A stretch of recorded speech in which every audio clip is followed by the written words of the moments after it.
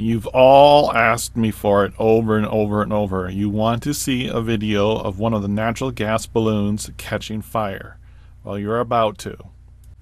This is a weather balloon full of natural gas, and you've seen us on YouTube drive this pickup truck around on this balloon full of natural gas. Instead of weather balloons, we've also driven around on large plastic bags full of natural gas. This is what you're about to see ignited. And you've seen us run the stove on a weather balloon full of carbon monoxide, and you all wrote the same thing. Oh no, what if it burns back? It's too close, it's too close. Wah, wah, wah. You're about to see one of these get ignited by a fuse in a safe, professional manner and in a safe, professional environment.